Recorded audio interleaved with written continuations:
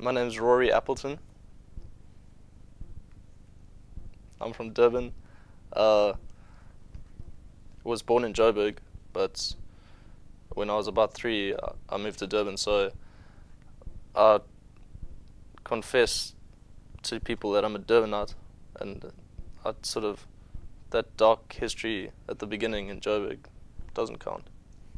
It always feels like when you go and watch a play or any piece of theatre, you kind of get swept up along on some kind of journey, and often it's like two people will walk out and sort of have slightly different opinions of what exactly was going on, or what that made them feel.